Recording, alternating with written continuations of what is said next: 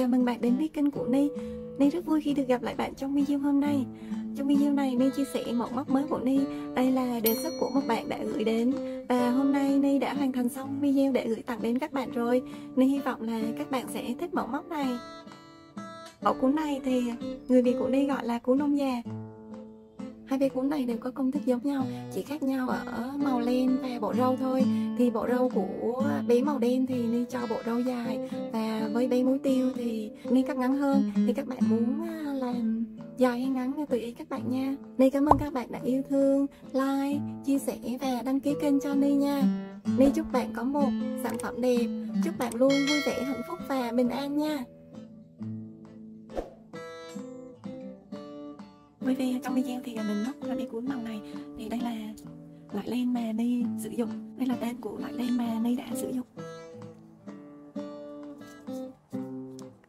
Sợi len này có kích cỡ là 2 mi, và Ni sử dụng đầu kim là 2.0.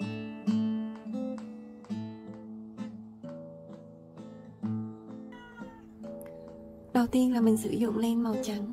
Hàng thứ nhất có một vòng tròn ma thuật 6 mũi móc đơn.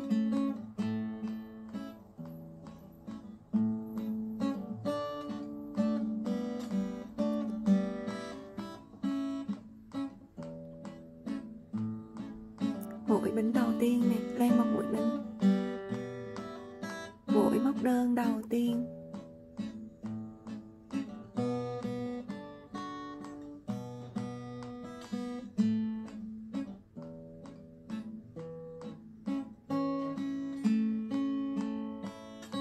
mũi đơn thứ hai, mũi đơn thứ ba, mũi đơn thứ tư, 5, 6. Ni đã móc xong 6 mũi đơn. Mình rút cái sợi chỉ ngắn này để khép kín vòng tròn lại. Để kết thúc hàng thứ nhất, đi một mũi chược nhỏ xíu vào chân đầu tiên của hàng thứ nhất.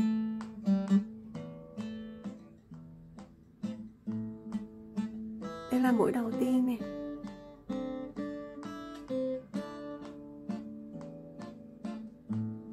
Mũi đầu tiên này, đi một mũi chược nhỏ xíu.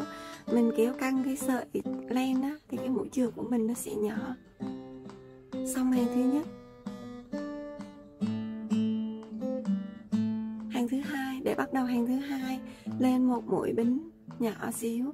Mình cũng kéo căng cái sợi lên thì cái mũi bính của mình nó sẽ nhỏ.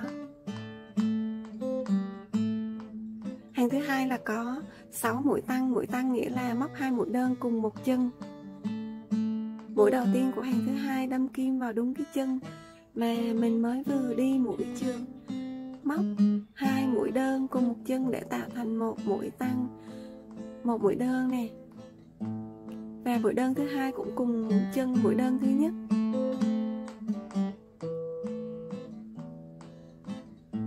Mình đã có một mũi tăng. Mũi tăng thứ hai cũng lặp lại tương tự, móc 2 mũi đơn cùng một chân. Mũi tăng thứ hai, mũi tăng thứ ba,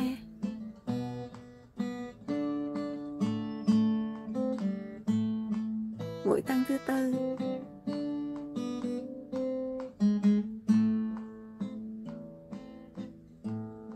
mũi tăng thứ 5,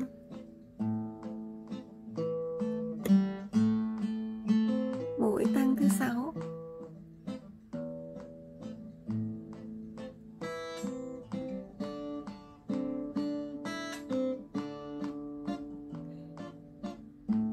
để kết thúc hàng thứ hai cũng đi một mũi chược nhỏ xíu vào mũi đầu tiên của hàng thứ hai. Mũi đầu tiên của hàng thứ hai đây, mình cũng đi một mũi chược nhỏ xíu kết hàng vào mũi đầu tiên của hàng thứ hai. Xong hàng thứ hai. Hàng thứ ba mình có một cụm 2 đơn 1 tăng lặp lại 4 lần.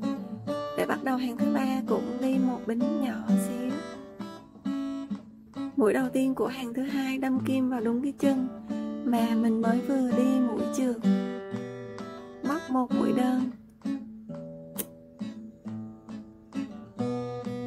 một chân bên cạnh, mũi đơn thứ hai, mũi đơn thứ hai móc vào chân bên cạnh. Đây đã có 2 mũi đơn và tiếp theo là một mũi tăng, móc vào chân bên cạnh một mũi tăng. Ta có một cụm 2 mũi đơn và một mũi tăng được lặp lại 4 lần. Đây đã có 1 lần rồi, bây giờ mình lặp lại 3 lần nữa. Bắt đầu cụm thứ hai, một đơn, đơn thứ hai và một mũi tăng.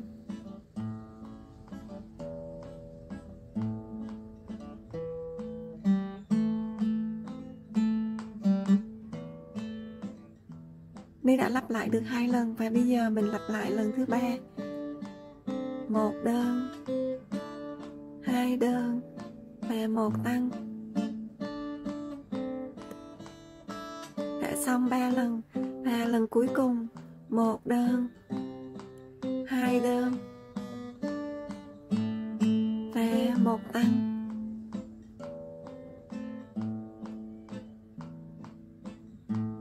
Ni đã hoàn thành xong 2 đơn và một tăng lặp lại 4 lần. Để kết thúc hàng thứ 3 cũng đi một mũi trượt nhỏ xíu vào mũi đầu tiên của hàng thứ 3.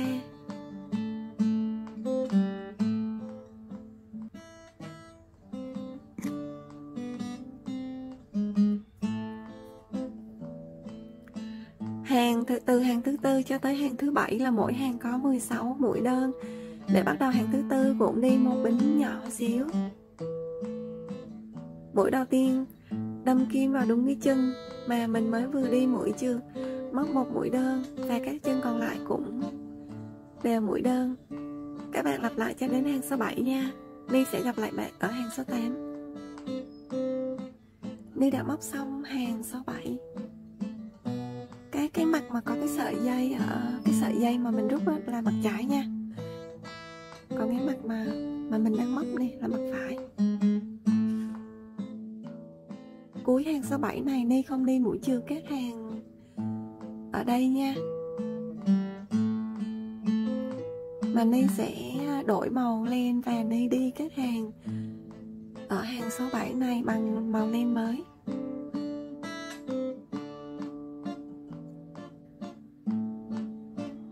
Ni sẽ đi mũi kết hàng của hàng số 7 bằng màu len mới nha.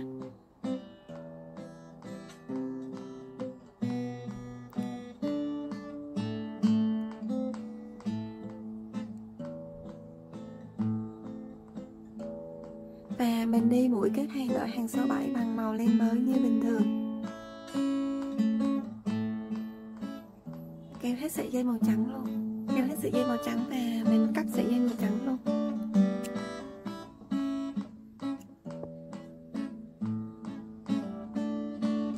Hàng số 8.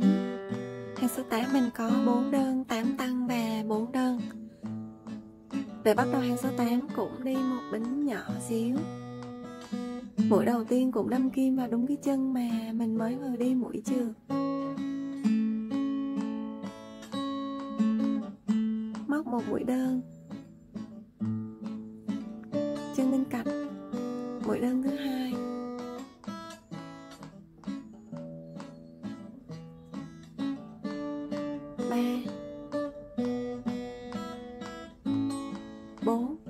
bốn đơn và tiếp theo là có 8 mũi tăng. Mình móc liên tiếp 8 mũi tăng. Một mũi tăng nè,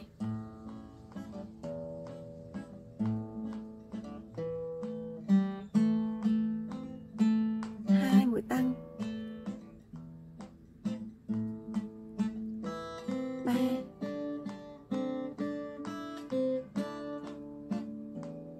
4,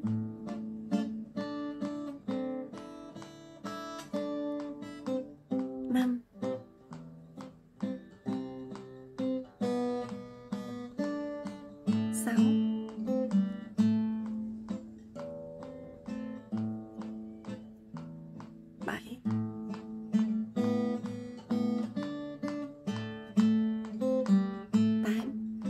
móc xong liên tiếp 8 mũi tăng và tiếp theo mình có 4 mũi đơn. 1 2 3 4, 4 đơn. Để kết thúc hàng số 8 cũng đi một mũi chượt nhỏ xíu vào mũi đầu tiên của hàng số 8.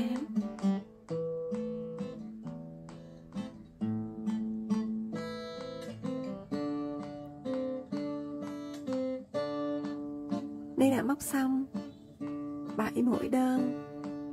7 mũi đơn. Tiếp tục mình có một cụm một đơn một tăng lặp lại 7 lần. Đầu tiên là mình có một đơn nè và một mũi tăng. Và cái cụm một đơn một tăng này được lặp lại 7 lần.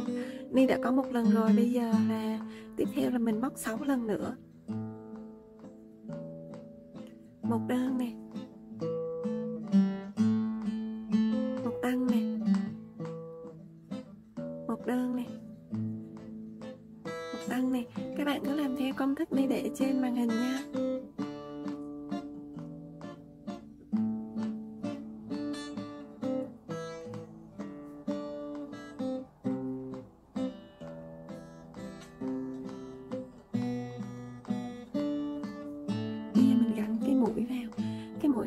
Sử dụng là mũi chốt nha. Các bạn canh nó ở giữa này. Cái đường này là đường khách hàng này, đường khách hàng đây này, cái đường khách hàng đây nha. Mình canh nó ở giữa này, mình gấp đôi nó lại để mình canh nó ở giữa. Đây là đường khách hàng nha. Mình gấp chỗ này lại để mình canh ở giữa đây. Tới 1 này. Đây là số 1 nha, số 2, số 3. Ở giữa hàng số 2 và số 3. Ngay ở giữa nha, đây là đường khách hàng nha. Ở giữa đây.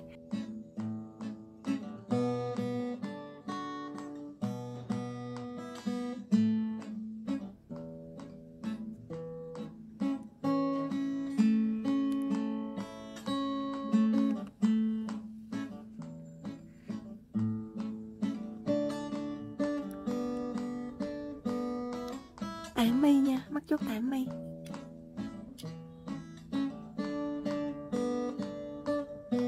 Quên, đây là mũi chốt 9 my nha. Cái mũi này là 9 my nè. Còn mắc 8 my, cũng canh nó ở giữa nha. Ở đây mình gấp đôi lại để canh ở giữa nè. Đó. Thì mình cái mắt mình đâm kim giữa, mình đặt giữa hàng 9 và hàng 10, hàng số 8 đây. 9, 10. Và cách nhau, hai con mắt này cách nhau 6 chân. Đây là đường khách hàng này. Mình canh cho nó nằm ở giữa nha. Mình gấp đôi lại, mình canh nó nằm ở giữa. Cách nhau 6 chân.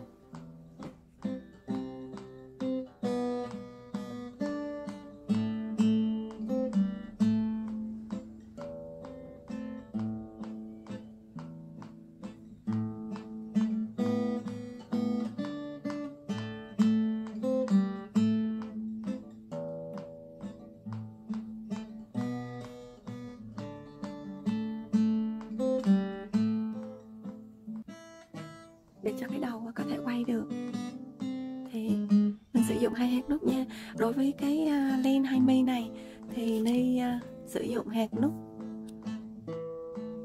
1,5 cm nha. Và một đoạn dây kẽm khoảng 15 cm. Mình gấp đôi cái dây kẽm này lại này.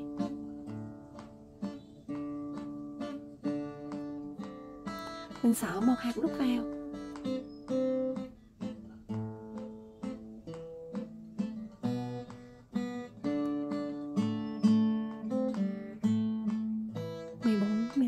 Mình gắn giữa hàng 14 và 15 ở ngay cái đường kết hàng á. Ở đây trên, ở dưới này, ngay đường kết hàng nha.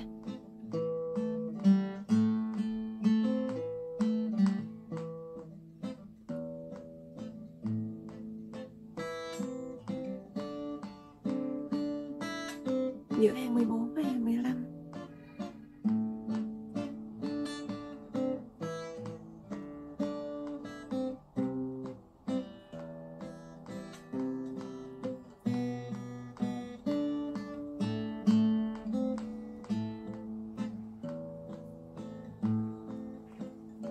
mình đặt cái hạt nút này là sát vô cái len nha, sát vô nha, đừng có để bị cộm, đừng có để bị cái bông nó cộm vào.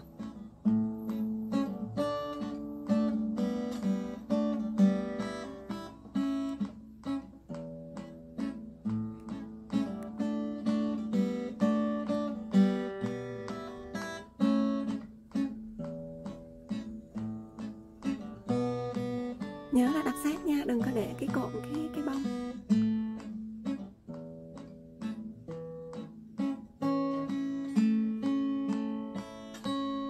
Mình để ở đây, lát nữa mình gắn vào thân.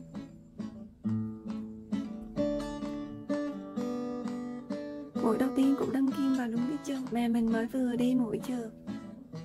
Một mũi đơn, chân bên cạnh, 2, 3, 7.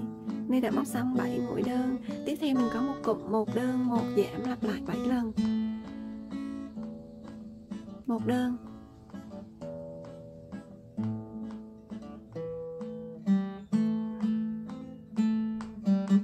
một giảm. Cụm một đơn một giảm này được lặp lại 7 lần. Ni đã có một lần rồi và bây giờ mình tiếp tục, mình còn 6 lần nữa. Mình chuyển qua lần thứ 2. Một đơn, một giảm. Lần thứ 3, một đơn, một giảm. Lần thứ 7, một đơn, một giảm. Ni đã móc xong cụm một đơn một giảm lặp lại 7 lần và tiếp tục mình có 7 mũi đơn tiếp theo.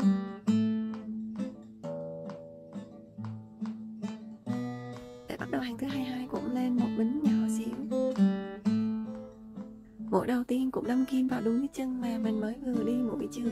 Móc một mũi đơn chân bên cạnh, mũi đơn thứ 2 và tiếp theo mình có một mũi giảm.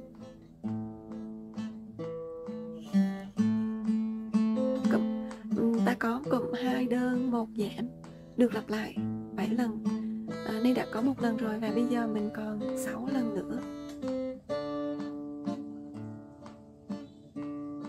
Kết thúc hàng số 24. Ni không đi mũi trượt ở kết hàng nha, để lát nữa Ni sử dụng kim.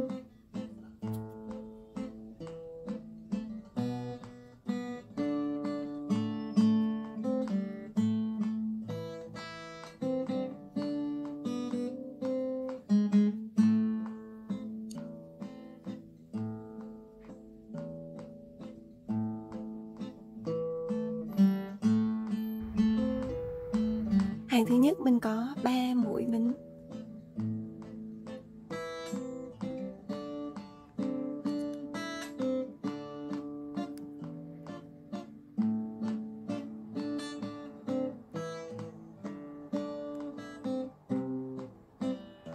Mũi thứ nhất nè, 2, 3 bính. Mũi đầu tiên mình đập kim vào chân bính thứ 2. Chân bính thứ nhất mình bỏ qua nè, mình đâm kim vào chân bính thứ 2.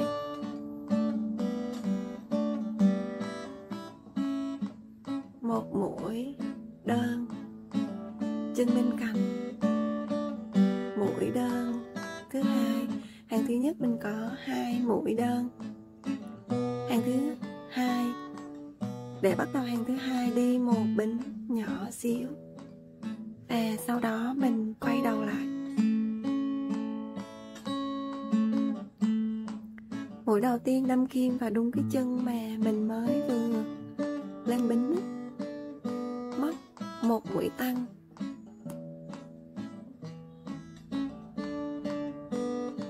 một mũi tăng và chân kế bên cạnh là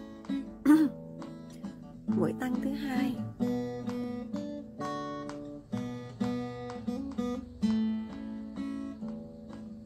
Hàng thứ 2 mình có 2 mũi tăng. Hàng thứ 3 có một cụm một đơn một tăng lặp lại 2 lần. Để bắt đầu hàng thứ 3 đi một bính nhỏ xíu và mình quay đầu lại. Mũi đầu tiên của hàng thứ 3 đâm kim vào cái chân mà mình mới vừa lên bính, móc một mũi đơn chân bên cạnh, một mũi tăng,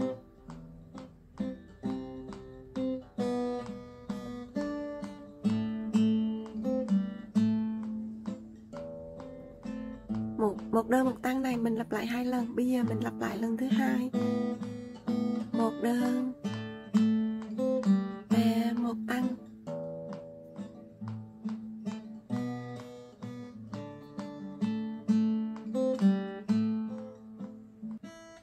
Hàng thứ tư, để bắt đầu hàng thứ tư cũng đi một bính nhỏ xíu và mình quay đầu lại.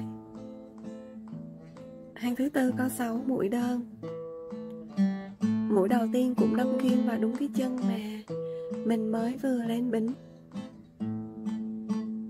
Một đơn, mũi chân bên cạnh, 2, 3, 4, 5, 6. Hàng thứ 5, để bắt đầu hàng thứ 5 đi lên một bính và mình cũng quay đầu lại. Mũi đầu tiên mình đâm kim vào đúng cái chân mà mình vừa lên bính, móc một mũi đơn, chân kế bên cạnh, một mũi đơn, ta có 2 mũi đơn và tiếp theo là một mũi tăng.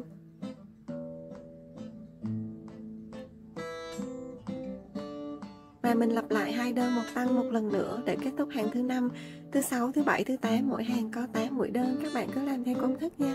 Đây đã móc xong hàng số 8. Hàng số 9, để bắt đầu hàng số 9 cũng đi một bính nhỏ xíu và mình cũng quay đầu lại. Hàng số 9 mình có một cụm 2 đơn và một giảm, lặp lại 2 lần. Mũi đầu tiên cũng đâm kim vào đúng cái chân mà mình mới vừa lên bính, móc một mũi đơn chân bên cạnh. Mũi đơn thứ hai ta có 2 mũi đơn và tiếp theo là một mũi giảm. Và mình lặp lại 2 đơn một giảm này, lặp lại thêm một lần nữa. Các bạn cứ làm theo công thức đi để trên màn hình nha.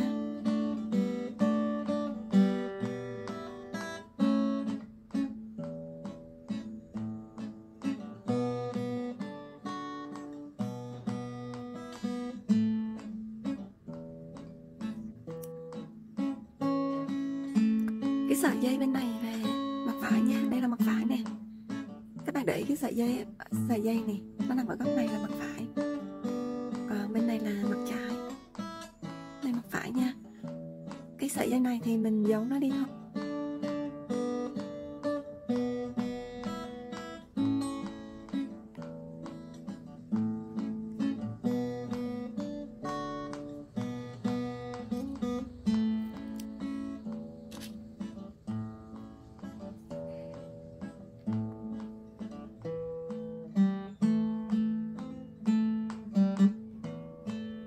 Cái tay mình gắn trên hàng 17 và 18.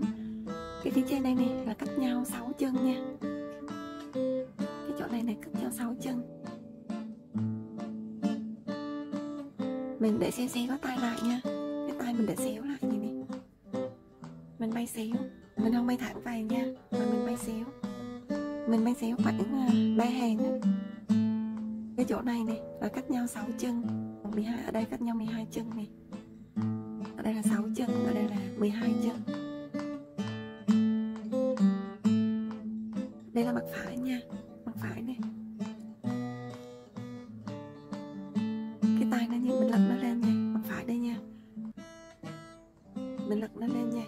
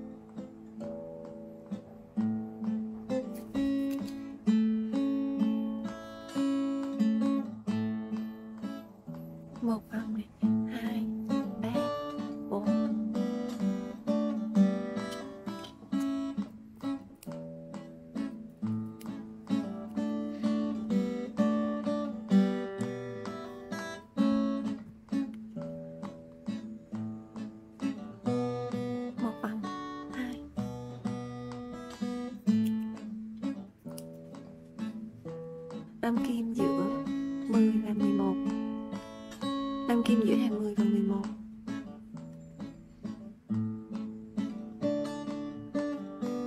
Cách nhau 2 chân.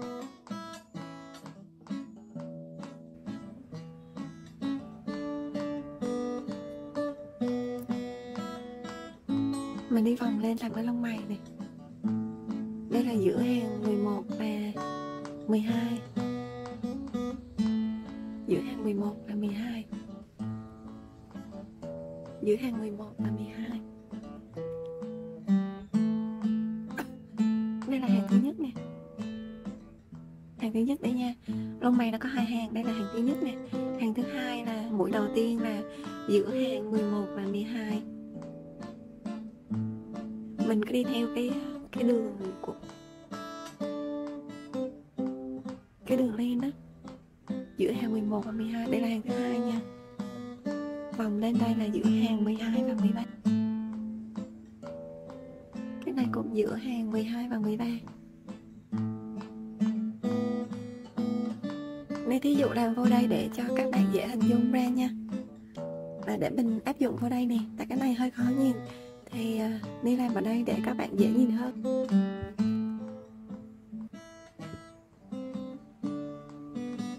Cái sợi đầu tiên, sợi lông mày đầu tiên là giữa hàng 10 và 11 này. Đây nha. Thì đây là cái mũi thứ nhất nè.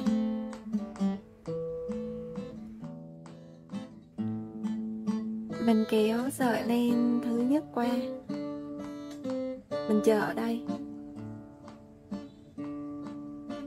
Qua sợi thứ hai. Mình đâm thẳng vào cái vòng tròn chờ luôn. Đâm thẳng kim vào cái vòng tròn chờ luôn nha. Chờ của sợi len thứ nhất nè.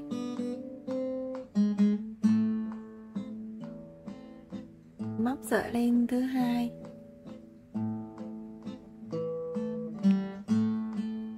Sợi len thứ hai đây. Và mình cũng đứng chờ ở đây. Sợi len thứ hai đây, mình đứng chờ ở đây. Mình kéo sợi len thứ nhất này, kéo chặt sợi len thứ nhất, kéo hết lên sợi len thứ nhất. Và sợi len đây là sợi len thứ hai này.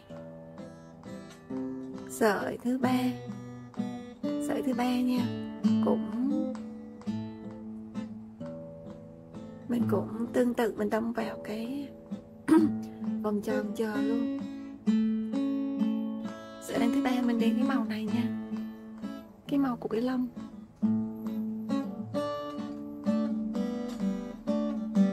Kéo chặt sợi len thứ hai. Kéo chặt sợi len thứ hai. Và cái sợi len thứ ba này mình gút nó luôn nha. Gút nó luôn. Các bạn nhớ là phải gút sợi len thứ ba này nha. Khi mình kết thúc cái hàng này mình phải gút cái sợi này. Nếu mà không gút thì nó sẽ bị tuột hết cả 3 sợi len này luôn. Cả 3 sợi này nó sẽ bị tuột ra ngoài luôn. Mình phải gút cái sợi cuối cùng này nha. Đây là hàng thứ nhất của cái lông mày này.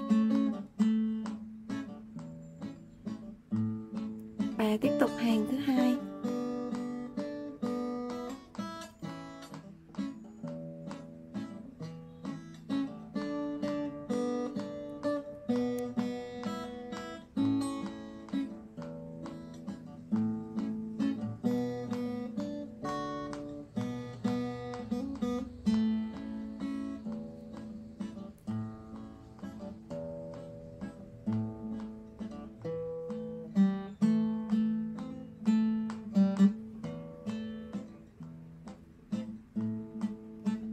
Sợi len thứ hai nè, mình kéo sợi len thứ hai đây, mình kéo chặt sợi thứ nhất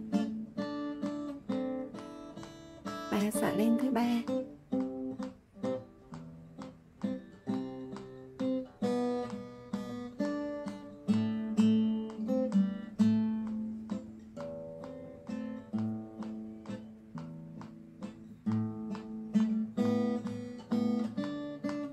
Sợi len thứ ba là mình gút luôn, mình gút cái sợi len thứ ba này luôn và kéo chặt sợi len thứ hai.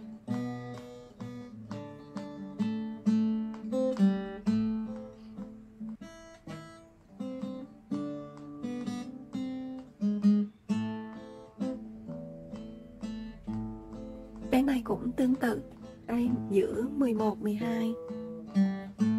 3 sợi len này các bạn chia sao cho nó hết, nó vòng quanh hết cái mắt là được. Hàng thứ hai ướm sao cho nó hết cái mắt là được nha. Tại vì cái gút này nè thì nhìn nó không được đẹp bằng như cái mũi mà không có gút á, thì mình để cái gút ra phía sau. Cái lông mày bên này mình lộn ngược lại nha, mình lộn ngược lại và mình móc từ đây ra đây nha.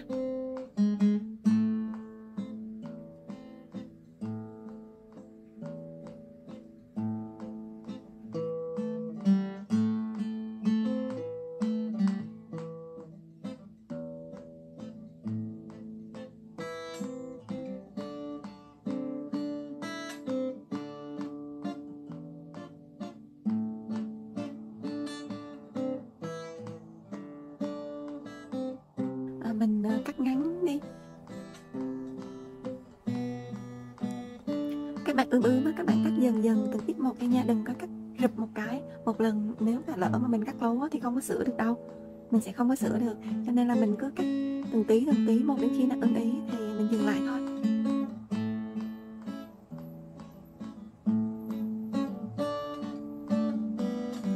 Mình cắt theo đường chuyển nè.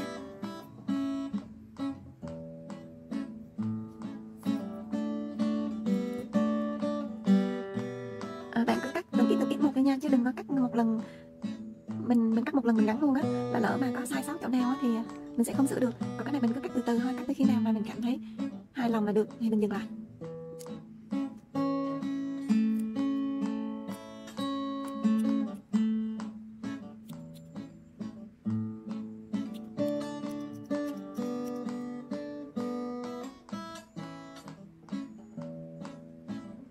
Cái sợi lông ở trên mắt này nè thì chiều dài đi để đi cắt là 1 cm nha.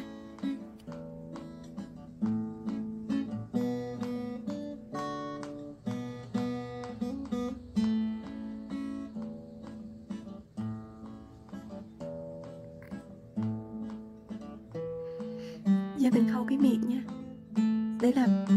Đây là màu nâu nhạt.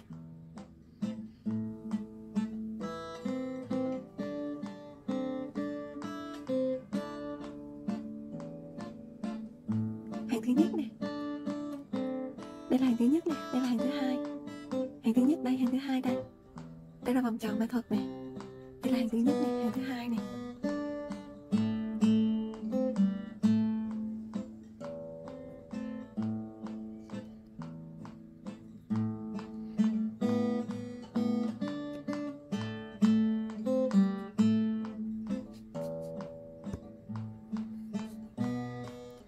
Mình chừa lại khoảng 10 cm. 10 cm.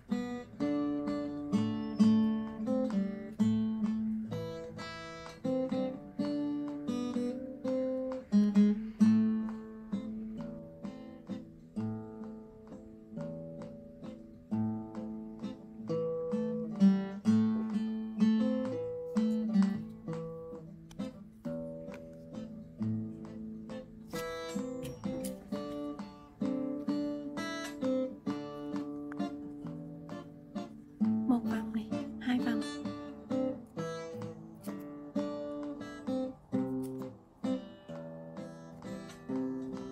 Một vòng, 2 vòng.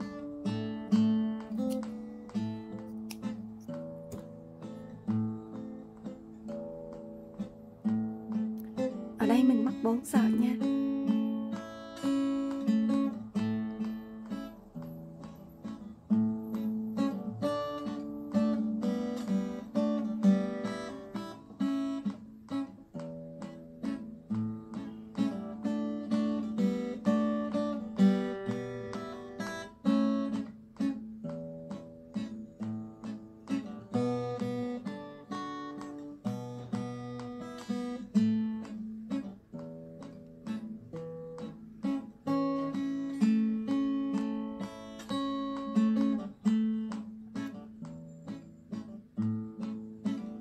cúp sợi màu này nha.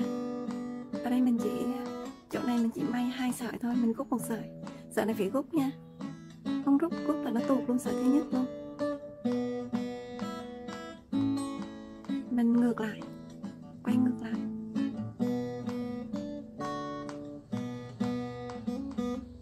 Không sao le màu nha.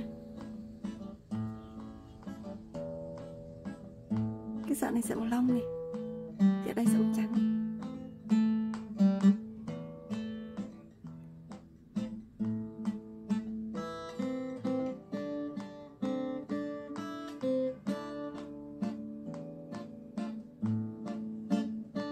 Mình rút sợi thứ hai nha, kéo sợi màu trắng này, kéo sợi thứ nhất này, rút sợi thứ hai.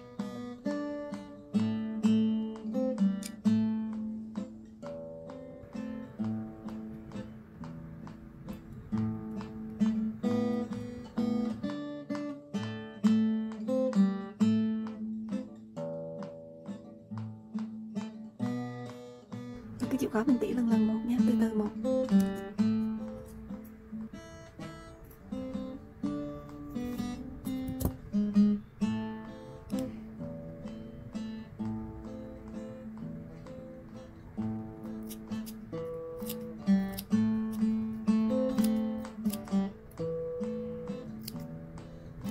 Mình cứ tỉ từng ít một để cho mình thấy hài lòng thì dừng lại nhé. Ở trên mũi này cũng 1 cm.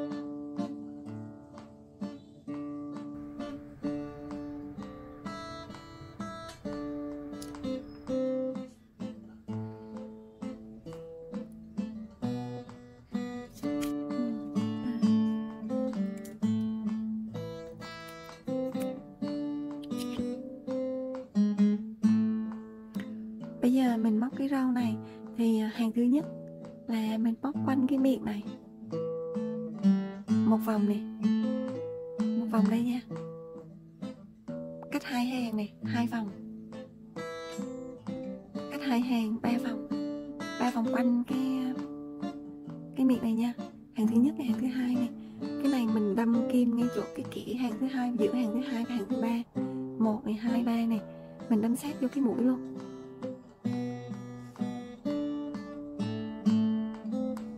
Khi mà mình lấy len á thì Ni thấy lấy cái đầu nhỏ hơn này sẽ dễ lấy hơn.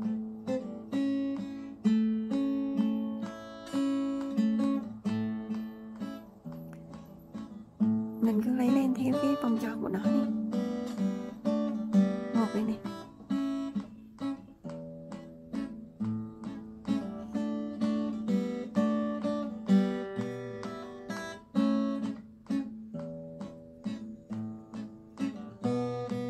Kéo sợi thứ nhất này, được 2 sợi rồi.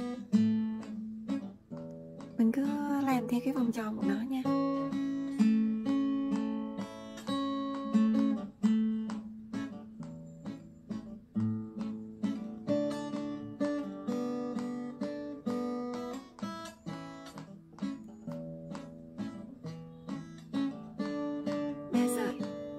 Ni đã hoàn thành xong hàng thứ nhất, hàng đầu tiên này.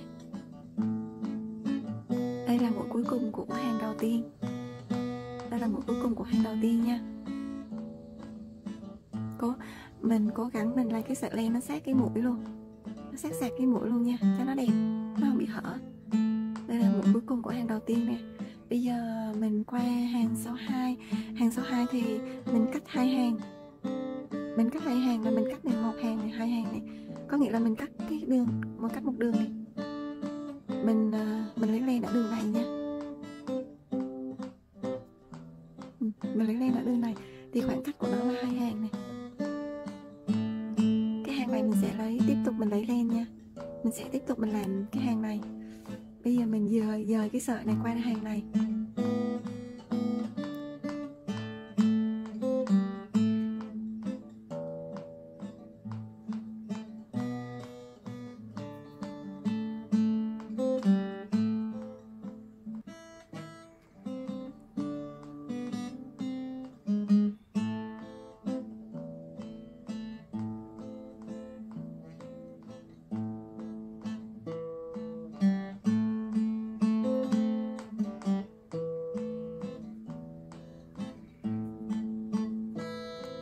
sợi thứ nhất này, của hàng thứ hai này.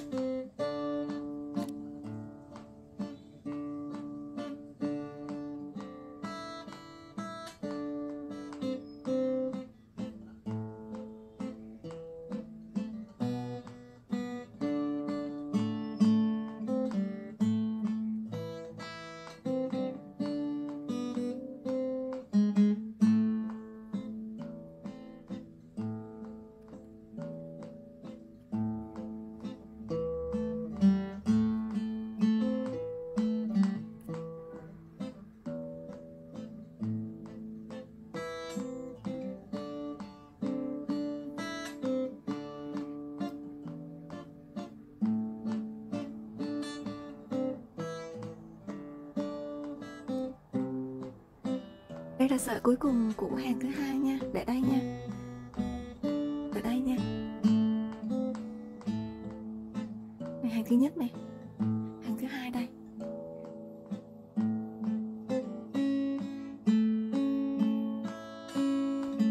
Cái chỗ này nè, mình lấy cái sợi len sát vô cái lông ngắn ngắn ở đây luôn nha. Cái chỗ này nó bù xuống, lát nữa mình trả lại. Mình lấy cái len đó sát vào cái lông ngắn ngắn ở đây luôn nha, sát nhau luôn nha. Sát vô cái chân của sợi lông ngắn luôn. Và bây giờ là mình làm hàng thứ ba. Hàng thứ ba sẽ nằm ở hàng này.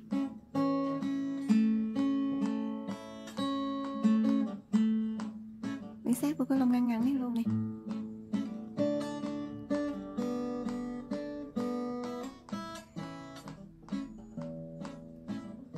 Mình bắt hàng này xuống hàng này, mình bắt từ hàng số 2 xuống hàng số 3 luôn nha.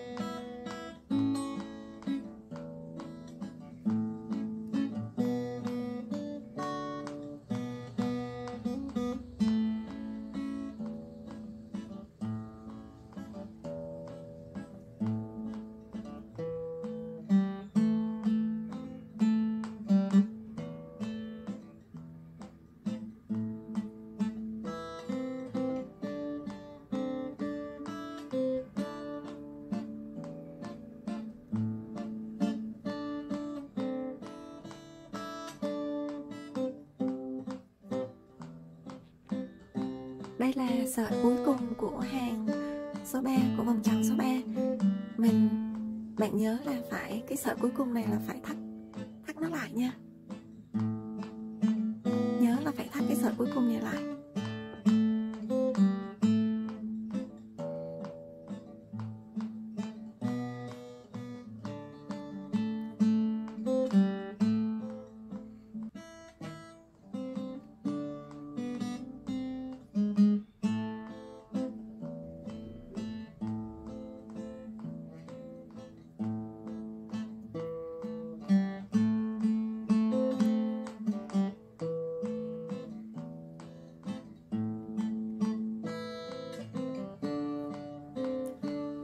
Nếu như mà bạn thấy cái chỗ nào mà cái lông nó bị thưa á, cái sợi râu này nè nó bị thưa á, mà bạn cần gắn thêm râu vô á, thì bạn gắn từng sợi một nha.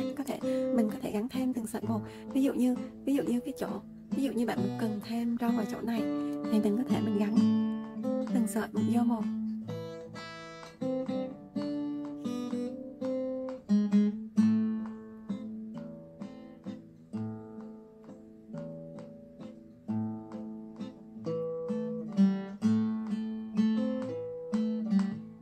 Mình gắn từng sợi vô một cái chỗ mà mình cần thêm nha. Nếu mà nó bị trống á, mình cần thêm chỗ nào á thì mình gắn từng sợi vô, sao cho vừa ý là được. Bạn cảm thấy vừa ý là được. Và bây giờ mình cũng cắt cho nó ngắn bớt đi, theo ý của mình, cắt từ từ thôi nha. Đừng có cắt vội một lần, mình sẽ khó xử.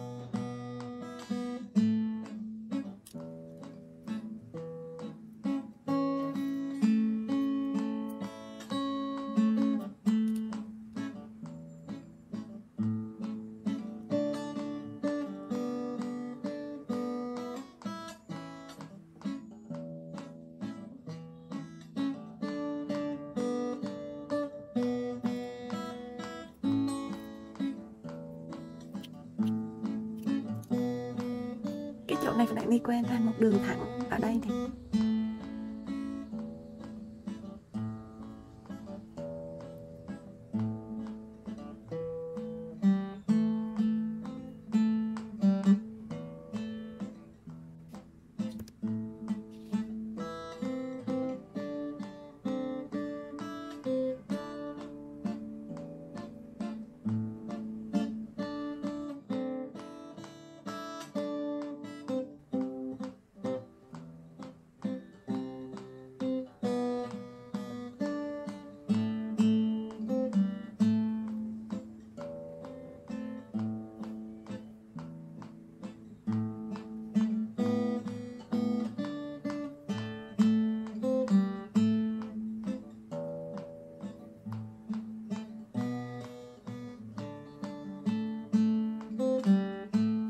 Đây là cái sợi len cuối cùng của hàng số 24 này.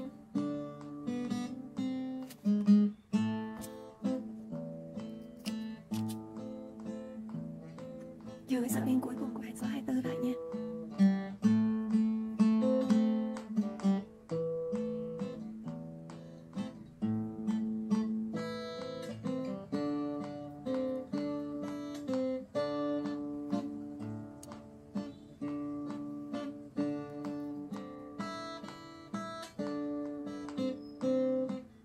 Đây là mũi đầu tiên của hàng số 24. Đây là cạnh trong mũi cuối cùng của hàng số 24.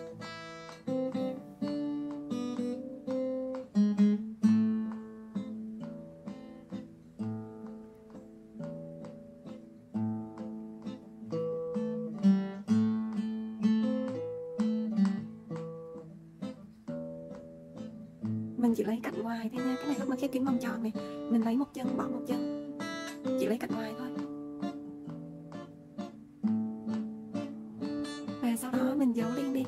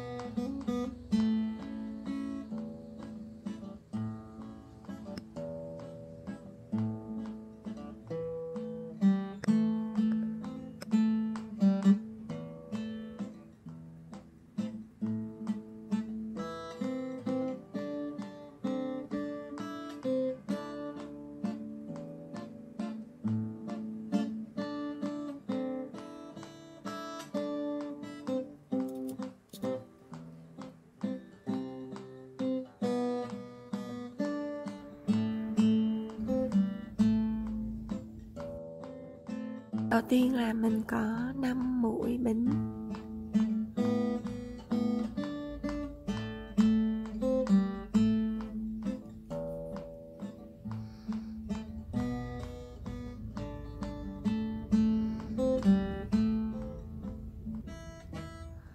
Một, hai, ba, bốn, năm.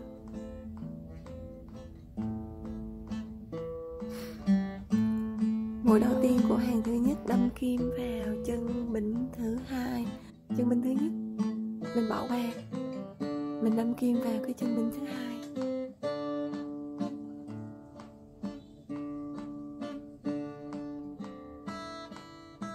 Một mũi móc đơn, chân bên cạnh, mũi móc đơn thứ hai, mũi móc đơn thứ ba ở chân bên cạnh nha. Và mình có một mũi W, 3 mũi móc đơn cùng một chân, một này cùng một chân, hai này, mũi thứ ba cũng cùng chân với 2 mũi trước, 3 mũi đơn cùng một chân tạo thành mũi W. Sau đó mình đi các cạnh đối diện.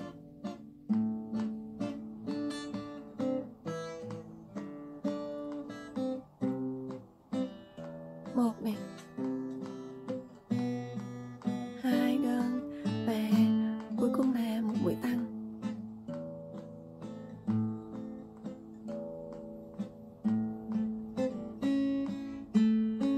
Để kết thúc hàng thứ nhất, đi một mũi trượt nhỏ xíu vào mũi móc đầu tiên.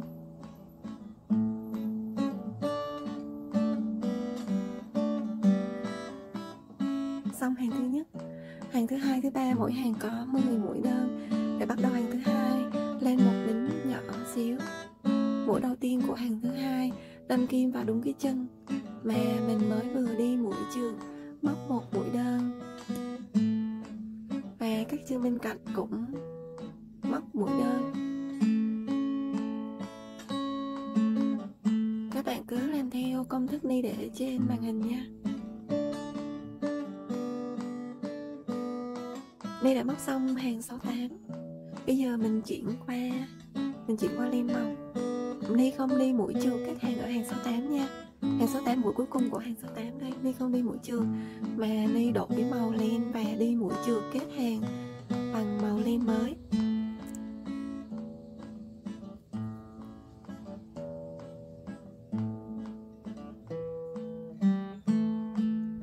Mình rút sợi màu trắng luôn.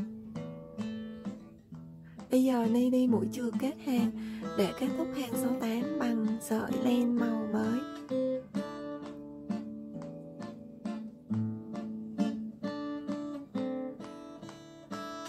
Đây là mũi trượt của hàng 68 nha. Và bây giờ hàng 69 mình cũng có 8 mũi đơn. Mũi đầu tiên cũng đi một đính nhỏ xíu. Mình cắt sợi len màu trắng này luôn.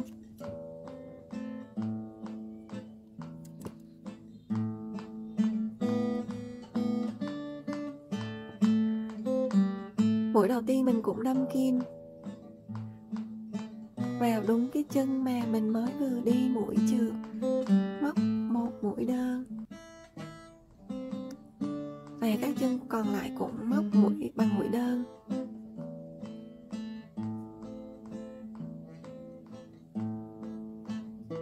Cấp 8.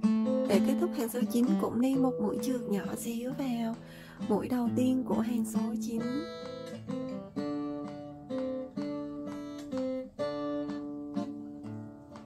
Hàng số 10, 11, 12 Ni để công thức trên màn hình, bạn cứ làm theo công thức nha.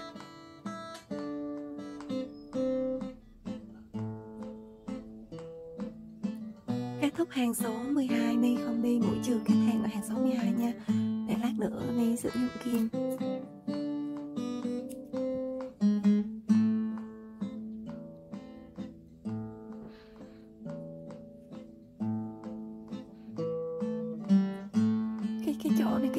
Cái chỗ hàng số 4 mà có 4 mũi tăng á, mình để phía sau nha, nó là phía sau nha. Cái này phía trước nè, cái chân như này nè.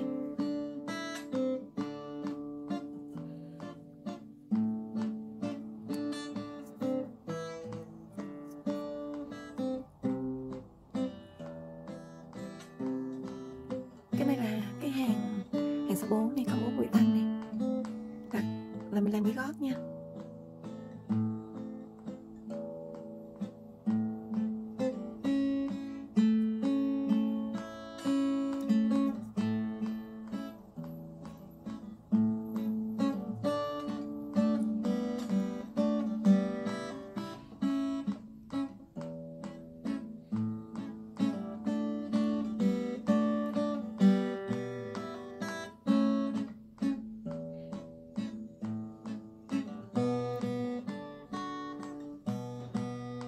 Đây là mũi đầu tiên của hàng thứ 12.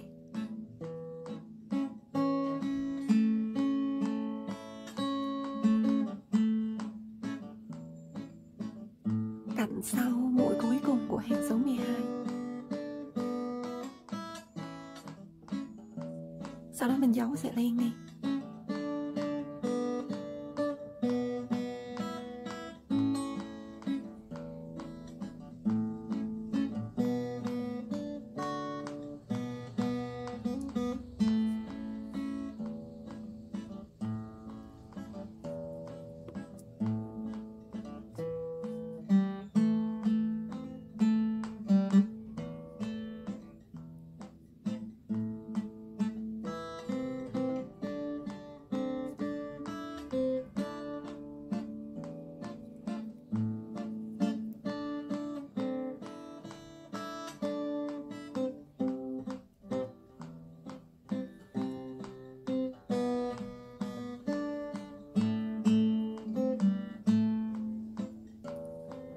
Đây là 5 cái mũi bính mà mình tạo nè. Đây là hàng thứ nhất nè, 2, 3, 4, 5.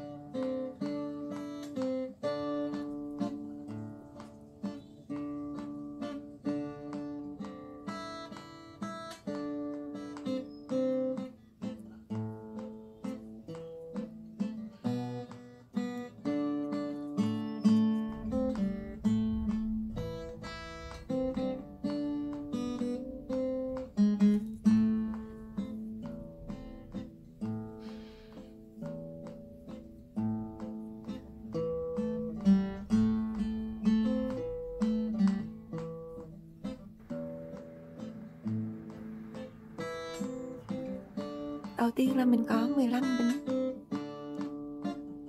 15 mũi bính.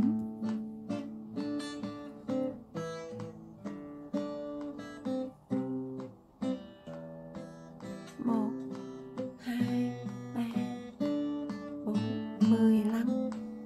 Ni đã có 15 bính. Mũi đầu tiên của hàng thứ nhất đâm kim vào chân bính thứ hai. Chân bính thứ nhất nè, mình bỏ qua. Mình đâm kim vào cái chân bính thứ hai, móc một mũi đơn và các chân bên cạnh cũng là mũi đơn 2 rồi. 3, 13. Ni đã móc xong 13 mũi đơn. Ở cái mũi tiếp theo này mình có mũi tăng 3 mũi đơn cùng một chân. Mình gọi tắt là mũi W. Một đơn này nè, đơn thứ hai cùng chân đơn thứ nhất, mũi đơn thứ ba cùng chân với 2 mũi đơn trên, là mình có 3 mũi đơn cùng một chân. Và móc các cạnh đối diện, các cạnh đối diện đây. 1,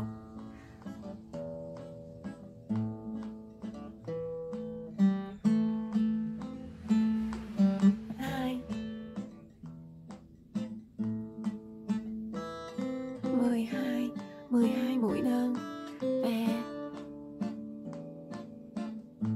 cái cạnh cuối cùng này mình móc một mũi tăng.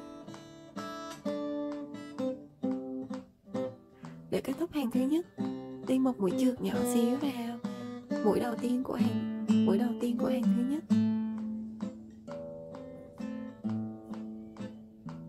Xong hàng thứ nhất, hàng thứ hai, để bắt đầu hàng thứ hai, đi một bính nhỏ xíu. Mũi đầu tiên của hàng thứ hai mình cũng đâm kim vào đúng cái chân mà mình mới vừa đi mũi trượt, móc một mũi tăng. Và các bạn cứ móc tiếp theo công thức Ni để trên màn hình nha. Ni sẽ gặp lại các bạn ở hàng số 4.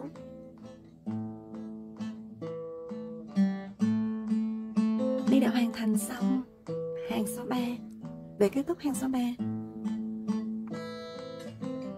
ti mũi trượt vào mũi đầu tiên của hàng. Hàng thứ tư, bắt đầu hàng thứ tư thì mình bắt đầu mình bỏ 4 cái chân này vô nha.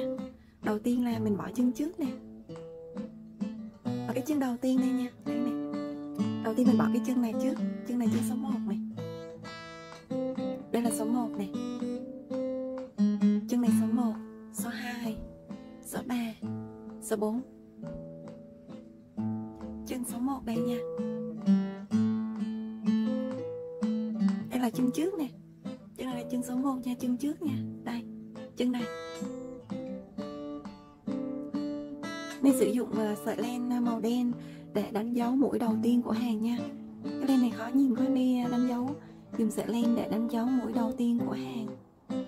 Đầu tiên mình cũng đi một mũi bính nhỏ xíu nè.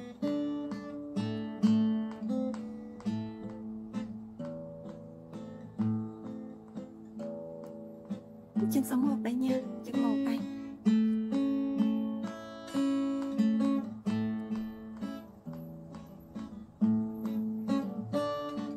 Mình bó cái đầu lại nè, đây nha, để cái chân nó, để cái chân này ra phía trước nè. Để cái chân này ra phía trước nha. Mình bó cái đầu lại nè. Mình bó cái đầu lại nè. Và mình móc 6 mũi trên cái chân này, trong cái mặt này, 6 mũi ở đây.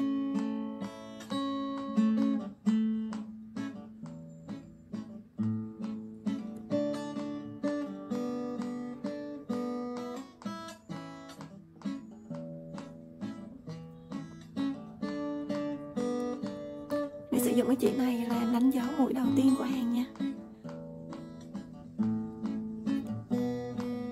Mũi đầu tiên mình cũng đâm kim vào đúng cái chân mình mới vừa đi mũi trượt.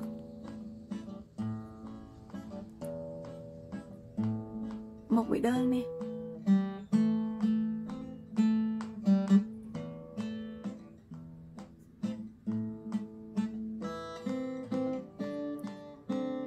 Hai.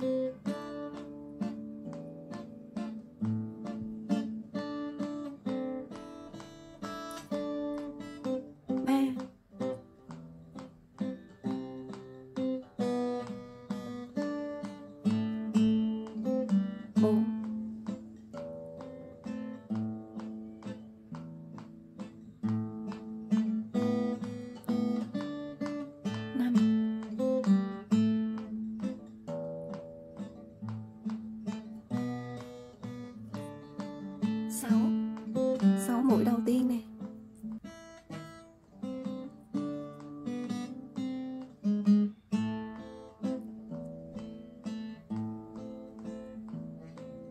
Đó là chân số 1 này, là cái chân này nha. Chân số 1 đây. Bây giờ mình chuyển qua cái chân số 2 đây, chân này. Tiếp theo là mình móc 6 mũi đơn ở phần thân. 1 2 3 4 5 6 mũi đơn. Và tiếp theo là mình bỏ cái chân số 2 này vô. Cái chân số 2 là chân này. Đây, chân số 2 đây. Nó như vậy nha, mình để như vậy nè. Và mình bóp dẹp nó lại. Bóp dẹp lại.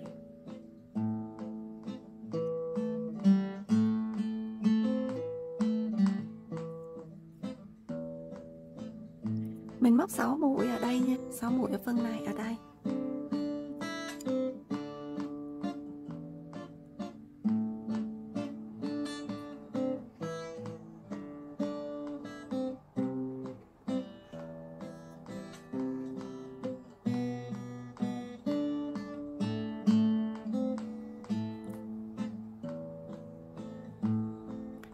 Một nè.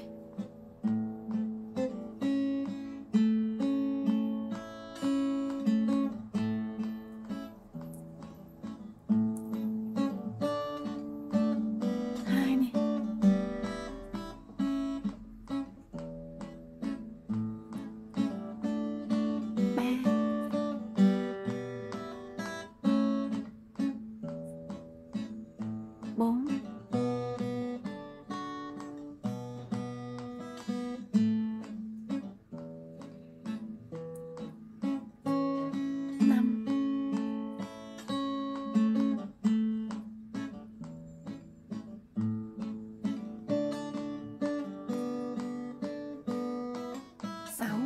6 mũi.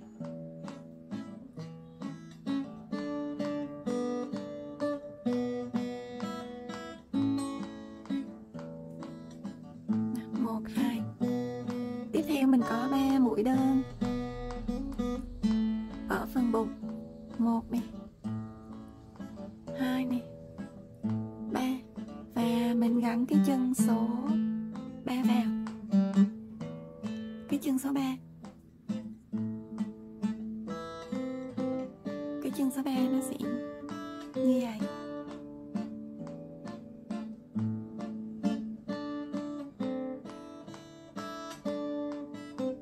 Mình bóp nhịp cái này lại. Mình bóp nhịp cái chân lại này. Cái chân số 3 cái thế nó sẽ như vậy.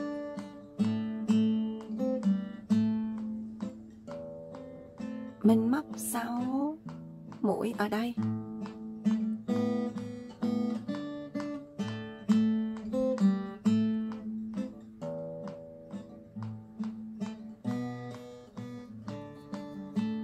Một,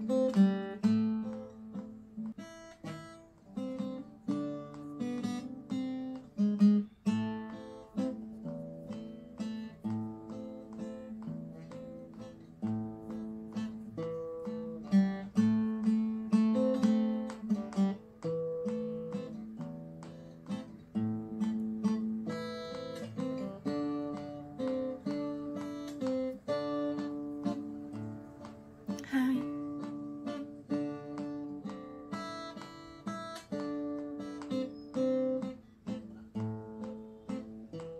ba,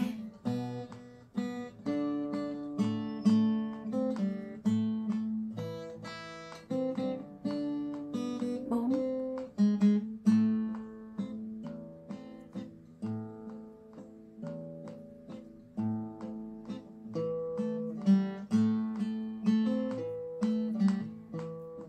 5,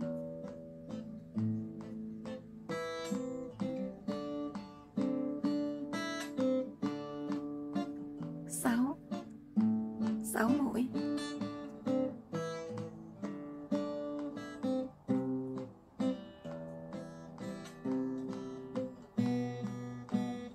6 mũi đơn ở phần bụng. 1, 2, 3, 4, 5, 6. Và cuối cùng mình móc cái chân cuối cùng vào. Cái chân cuối cùng thế nó sẽ như vậy. Cái chân số 4 đây. Cái chân số 4 đây.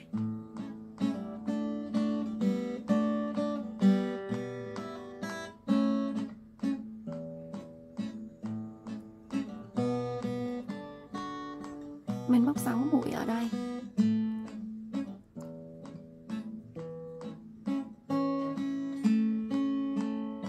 Một, hai, ba, bốn, năm, 6.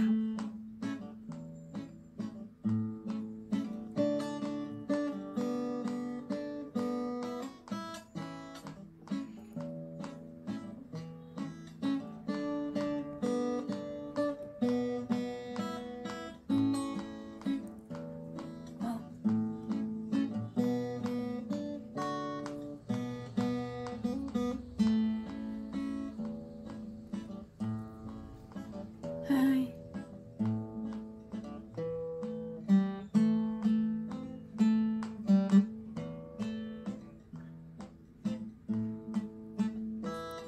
ba,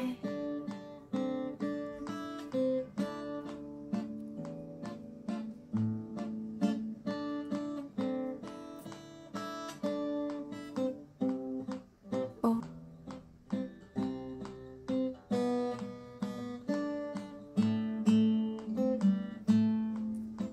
5,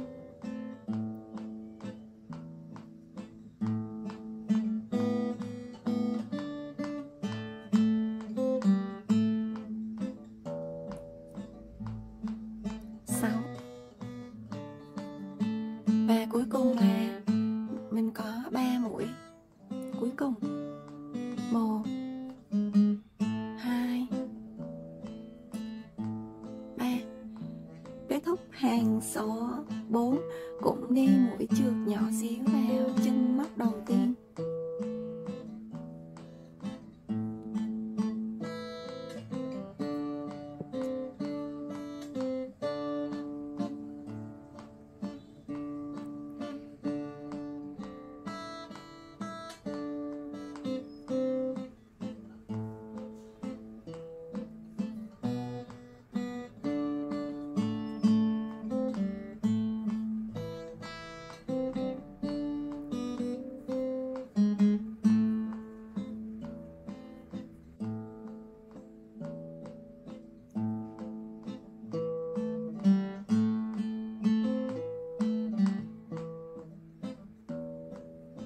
hàng số 5.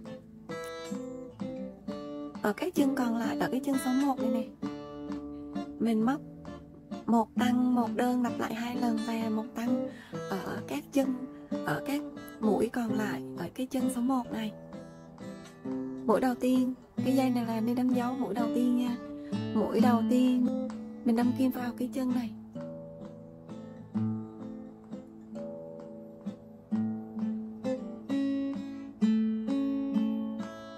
Đi một mũi tăng.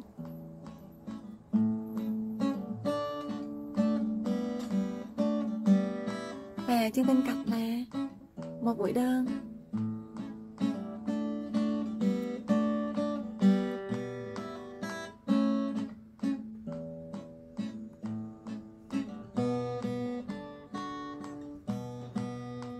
Một mũi đơn. Và cuối cùng là một mũi tăng.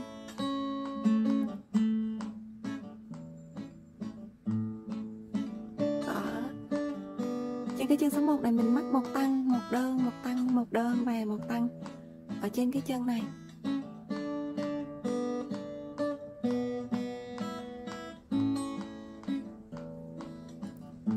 Tiếp theo là mình có 6 mũi đơn ở phần bụng này. 1 2 3 4 5 6 mũi đơn ở phần bụng. Và mình móc là cụm một đơn, một tăng, một đơn lặp lại 3 lần ở trên cái chân số 2 này.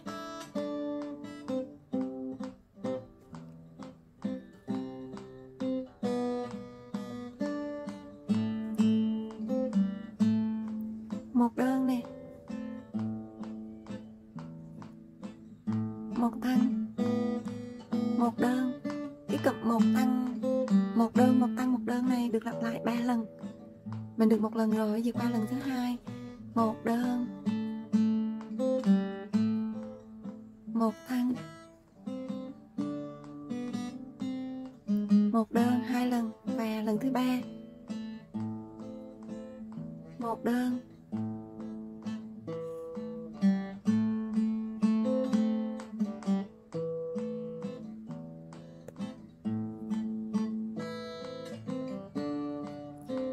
một tăng và một đơn.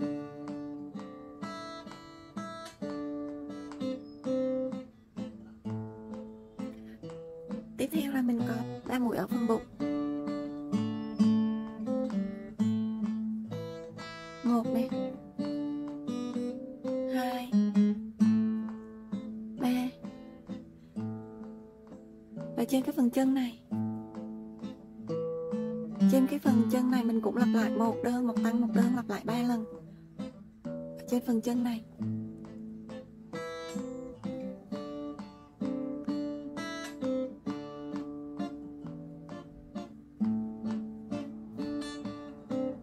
Một đơn nè,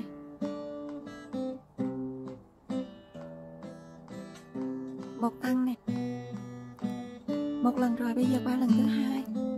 Một đơn,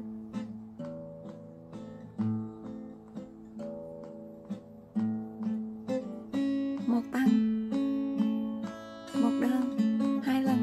Giờ lặp lại lần thứ 3. Một đơn, một tăng, một đơn. Tiếp theo mình có 6 mũi ở trên phần bụng.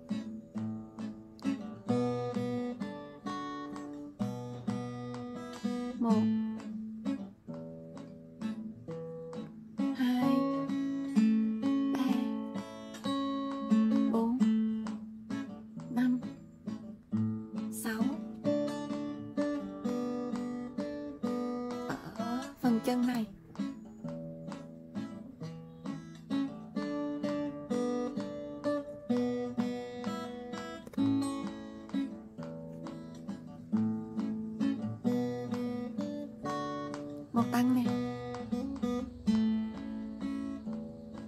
một đơn,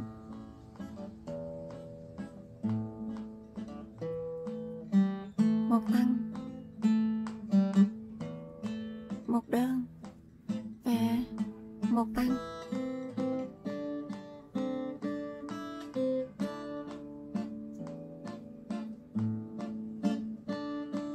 Và cuối cùng mình có 3 mũi đơn cuối cùng ở phần bụng. 3 mũi đơn cuối cùng đây. 1 2 3.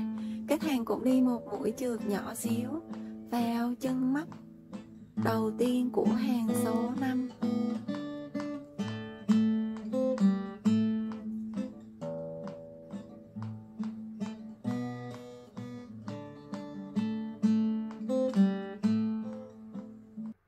Các hàng tiếp theo thì mình móc theo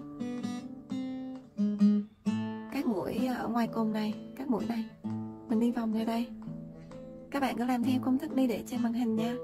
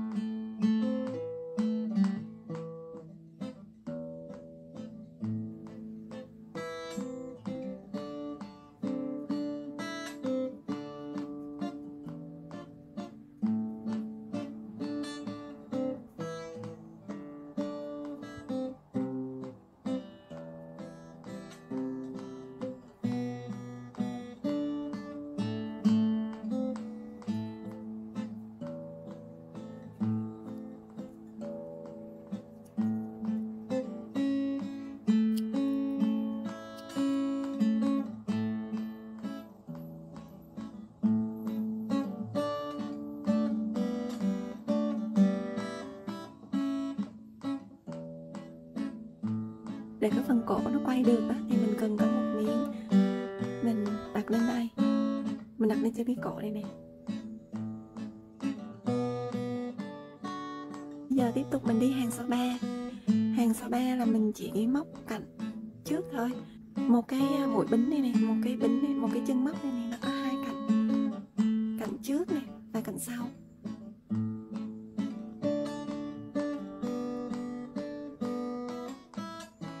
Trước nè và cạnh sau. Bây giờ đối với hàng số 3 này mình chỉ đi đúng cạnh trước này thôi. Mình đi các chân móc vào cái cạnh trước này thôi. Để bắt đầu hàng số 3 cũng lên một bính nhỏ xíu.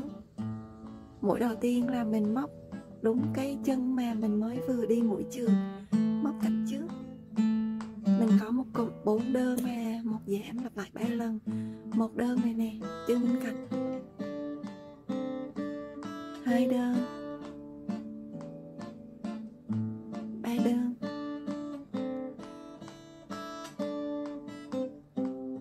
4 đơn và một mũi giảm.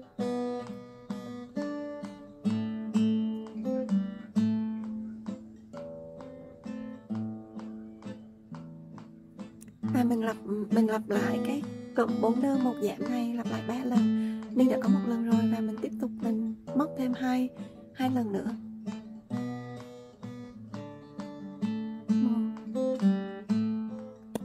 2 3. Ni đã móc xong cụm 4 đơn và một giảm lặp lại 3 lần. Mình không đi mũi chườm. Kết hàng nha, Ni sử dụng kim. Đây là mặt trước nè. Đây là mặt sau này, mặt có sợi chỉ là mặt sau nha.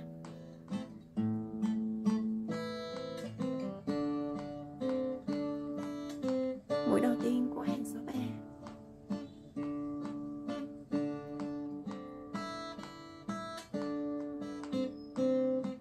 Cạnh sau mũi cuối cùng của hàng số 3.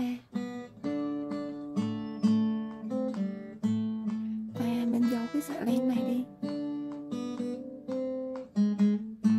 Mình giấu cái sợi len này vào mặt trái nha.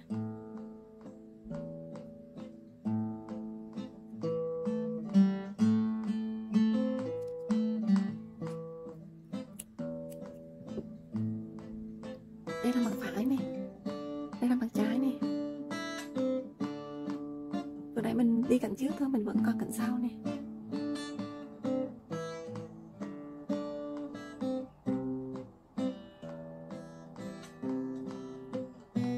Và mình sử dụng cái cạnh sau này để mình khâu vào phần cổ.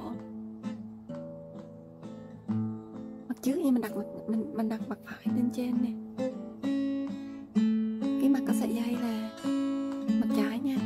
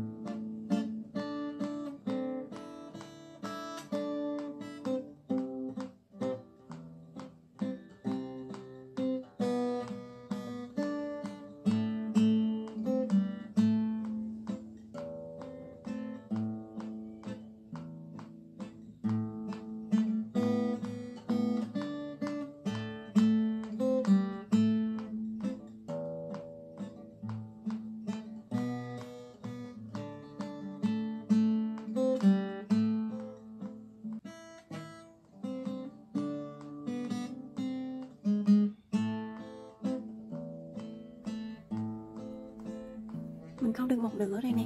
Bắt đầu mình dừng lại, mình bỏ cái đầu vô nha. Đây, đi khâu được một nửa rồi nè. Mình dừng lại, mình bỏ cái đầu vào. Và mình sử dụng cái hàng nút còn lại.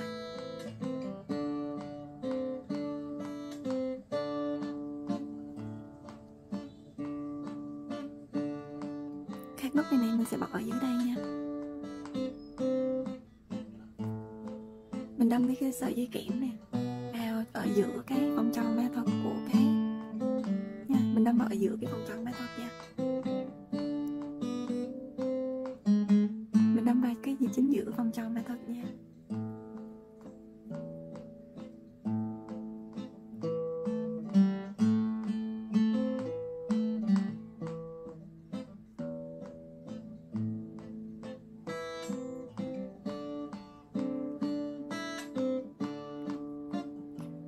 Mình siết chặt cái hạt nút này sát cho cái phần đầu nha. Cái hạt nút này nè, mình siết chặt nó vào cái phần đầu.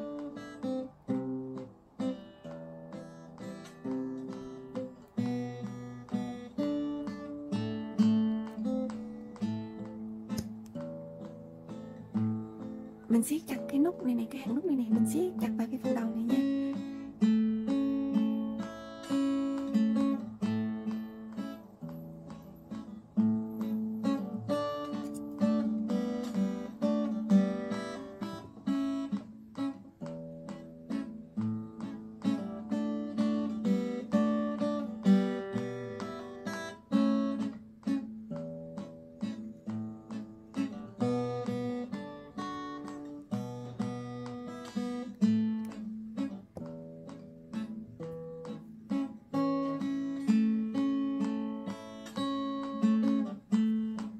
Nhớ là ghi sát cái hạt nút này sát vào phần đầu nha.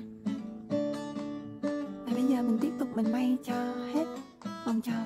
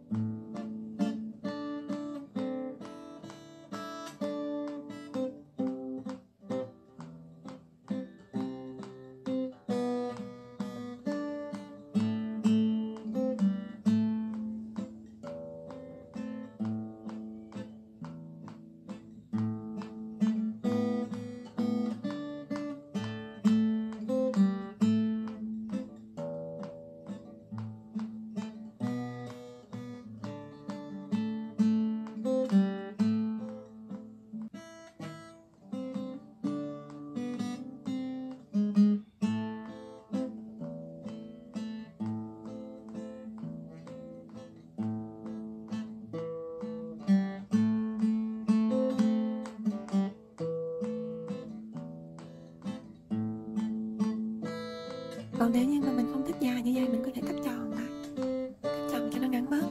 Cắt ngắn cái sợi râu này rồi thì chiều dài của cái râu mà Ni cắt ngắn là 2 cm nha.